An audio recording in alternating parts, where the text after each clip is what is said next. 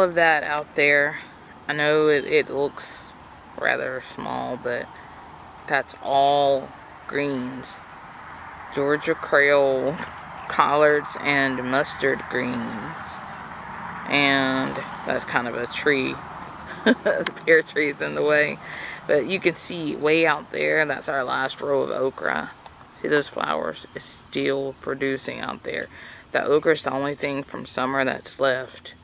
And that plot only has that row of okra.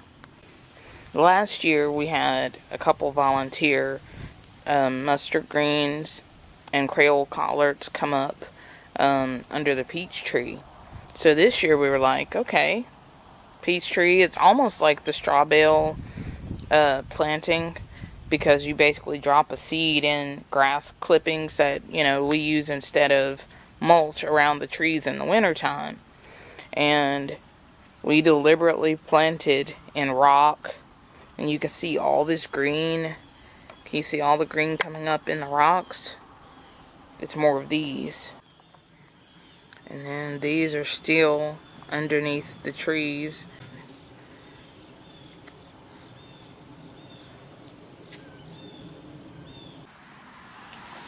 Check that guy out.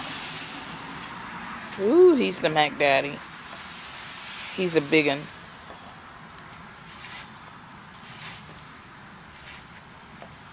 He's just growing out of rock.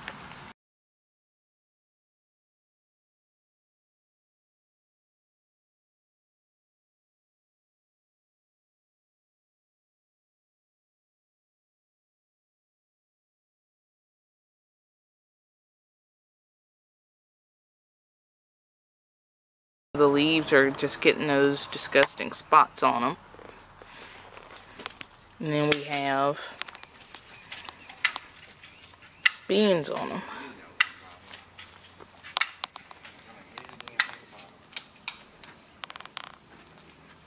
Then I've got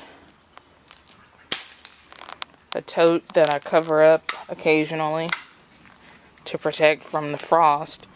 And then I've got the special stuff in number 67, and it's basically a flipped over tote with the bag like that. I'm actually doing a video on this little cheapy greenhouse and seeing what the difference is.